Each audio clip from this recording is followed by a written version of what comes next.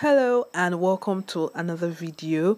In this tutorial I will be sharing how to make a round neck kimono. So if this is something you would love to learn how to make, you definitely want to keep on watching up to the end. So to begin, I basically folded my fabric into two right sides facing, and I'll be cutting out the back plan first. The first thing I'll be doing is to create a border line at the top, which will also serve as my shoulder line. Then from that shoulder line, I'll take my shoulder to bust measurements, shoulder to waist, shoulder to hip, and shoulder to length. Having taken all those measurements, this is what we have. That is my shoulder line at the top. This is my bust line, my waistline, my hip line, and down here is the length of the garment. I do want the garment to sit right on my knee, hence why it's long, so you can work with any length you prefer. And that last line there is hem allowance, so do ensure to add hem allowance. This is my armhole line, which will be used to make the armhole later on. So what I'll do is from my center back, I'm going to measure half of my shoulder and connect it to that armhole line. So my shoulder is 16 inches, so half of that will be 8. So I'm going to mark 8 inches and connect it to that armhole line like this. Next up, I'll be taking my neckline. I do want a neckline that is 3 inches wide and 1.5 inch deep. So I'm going to mark 3 inches wide and 1.5 inch deep for the neckline. Then I would make a shoulder slope just so the shoulder sits a lot nicer and more comfortable. So that is the shoulder slope and the neckline. So what I'll be doing next is to mark out a quarter of my bust, waist, and hip measurements. Now do note that this is a jacket, it's not fitted, it's not meant to be tight or snug. So what I'll do is add 2.5 inches to a quarter of my bust, 2.5 inches to a quarter of my waist, and 2.5 inches to a quarter of my hip measurements. So whatever my measurements are divided by 4, I would add 2.5 inches for that, okay? Now do note that I'll be covering that armhole after taking my body measurements. So out of that 2.5 inch that I'll be adding to my original body measurements divided by 4, I would use half inch for seam and the 2 inch would be for ease. So my bust measurements divided by 4 is 9 inches, then plus 2.5 inches would be 11.5. Okay, so that's what I'll have marked on my bust. Then a quarter of my waist divided by 2 divided by a quarter of my waist plus 2.5, a quarter of my hip plus 2.5, and that is what we have marked out.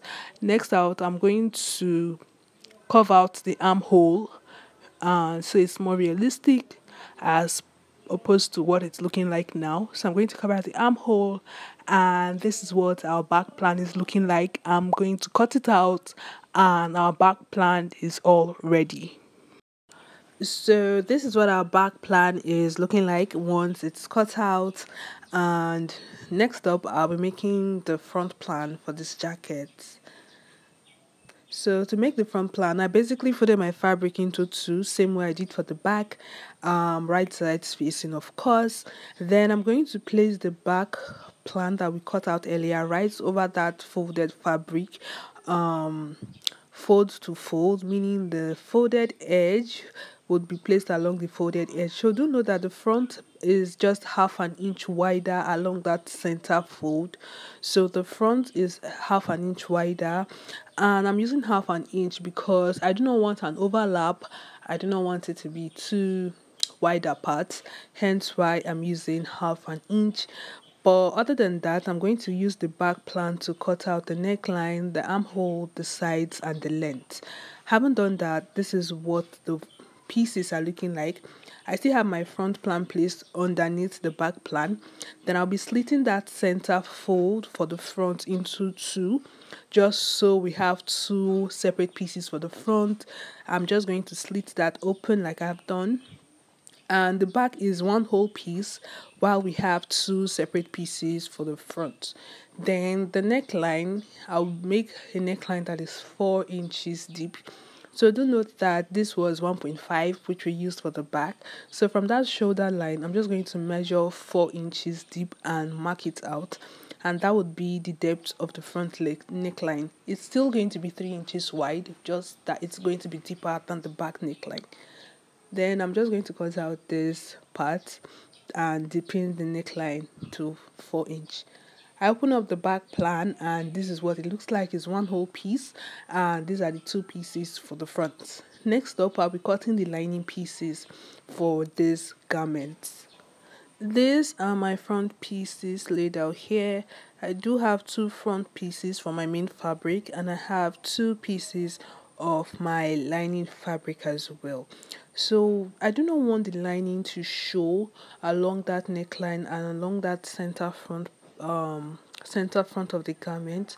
So what I'll do is I'll reduce the lining and replace it with fabric. So what that means, I'm going to measure 2 inches along the neckline and 2 inches down that center front line of each lining. So we have 2 lining pieces for the 2 front pieces. So what I did, from that neckline I measured 2 inch inwards, then from that center front line I measured 2 inch inward for both lining pieces. So what I'll do next is to cut out this marked area and trace it out on my main fabric. Now do note the reason I'm doing this is because I don't want the lining to expose or the lining parts to show from the jacket, hence why I'm cutting this out and replacing it with fabric. Just take your time to look at what I'm doing and I'm sure you understand it better. So this is it after cutting it out.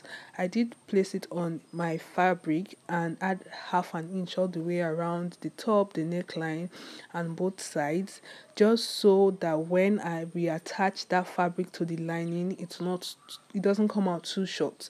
So you want to ensure to add enough allowance all the way around that lining piece. So this lining piece I won't be using. I'm going to stitch that main fabric that we just cut out. That Ankara fabric I just cut out, I will stitch it to this lining piece. So do note that I have 2 lining pieces and 2 fabric pieces. So I'll be stitching 1 fabric to 1 lining and 1 fabric to the other lining. So this is what our lining piece would look like when it is all sewn. For the back, I'm going to repeat the same thing. I'm just going to mark 2 inches along the neckline. For the back, I'm not taking it down the center back because the back is going to be closed. So I'm just going to do it only on the neckline, 2 inches around the neckline and cut it out. So 2 inches from the shoulder, 2 inches on the neckline and curve it out and replace it with fabric, ensuring that I add enough allowance to the fabric before cutting it out on the main fabric. Now, if you do not add enough allowance, you would end up having the lining looking shorter. So this is 2 inch marked all the way around the neckline. Then I'm going to cut it out. Then use that small piece to cut out the fabric with like this, ensuring to add enough allowance. So when I attach, if I have excess of the material, I can easily trim it out as opposed to having it looking shorter.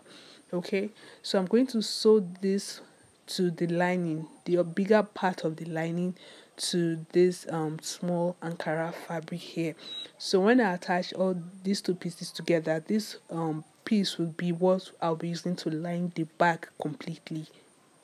So this is what the lining pieces look like. You can see that I stitched on the Ankara fabric to the lining. So this is what my line, this whole piece here is my lining. Okay, so this is what we have for the lining. I did iron it out. These are the 2 front pieces, and what I'll be doing is to attach it to the main fabric. And this is the back. This is what the back is looking like. I'll be using this to turn the back of the garment, while I'll be using the front lining pieces to turn the front of the garment. Now to turn it, I have my main fabric placed right sides facing me, right sides upward. So what I'm going to do next is to place the lining pieces onto each fabric right sides facing. So the fabric and the lining are facing right sides. As you can see, they are placed right sides facing. and I placed it in a way that they are equal at the hem, but the lining tends to be shorter at the top, and that is because we'll be using the lining to turn the hem of the garment. Now, to do this, after placing them right sides facing, I'm just going to sew the bottom parts by 1/2 inch on both sides. So I'll be sewing both pieces together by 1/2 inch. So I'm going to sew the right part of the garment and the left part of the garment 1/2 inch on the bottom of the garment. So before showing you guys how to turn the hem to the right side, now you can see that the lining has been stitched at the bottom. So what I will do next, since the lining is shorter than the main fabric, which is supposed to be, since we are hemming, using the lining to turn the hem, you can see this part is shorter. So I'm going to pull this lining piece upwards to meet up with the main fabric. So I'm just going to pull it upwards to align with the neckline of the main fabric like this. Then I would stitch the neckline, the side, and the center front. So when you pull up, you can see that that hem allowance that was at the bottom is now turned inwards towards the direction of the lining. So I'm just going to stitch this center front upwards up to the neckline, and I repeat the same thing on this side of the garment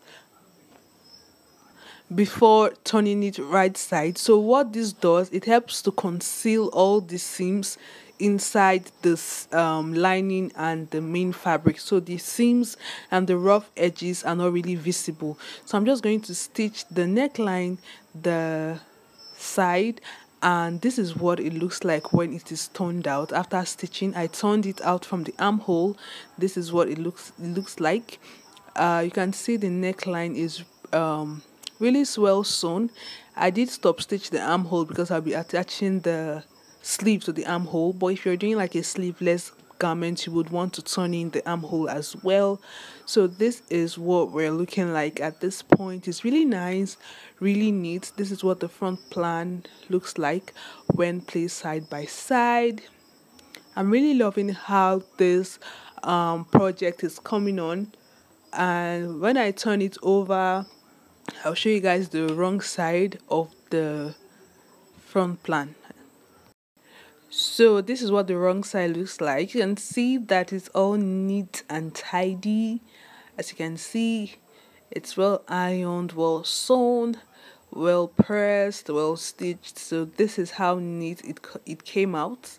As you can see, really looking, this is good construction right here. And I'll do the same thing for the back as well. So I'm just going to repeat the same process on the back.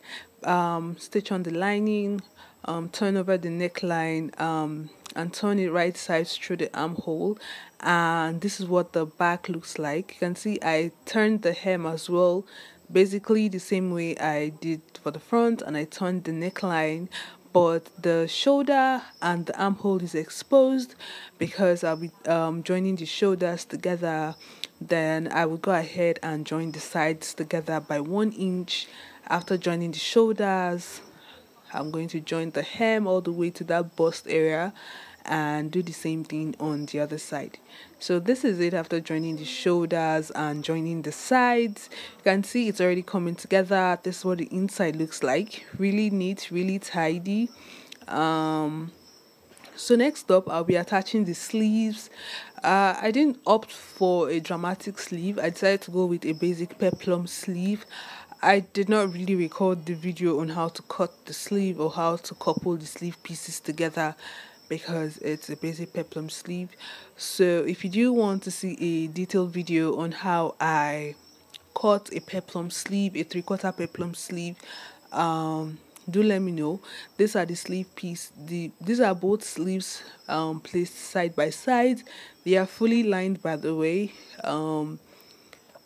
So I'm just going to go overlock the joining for the peplum and the sleeve along that line. I would overlock it before attaching it to the bodies of the main garment. But yeah, this is what the sleeves look like, basic peplum sleeves. So after attaching the sleeves to the garment, this is what it looks like. It's really cute, really chic, elegant, really classy vibes. And I love how this garment came out. And let me know your thoughts in the comment section. If you did learn something or enjoyed the video, do let me know in the comment section and leave a thumbs up, like this video and share. Do not forget to subscribe, you guys. Subscribe to join the family, and if there are any type of videos you would want me to do let me know in the comment section as well. And yeah, this is how this project came out. And yeah, thanks for watching. I'll see you in another video.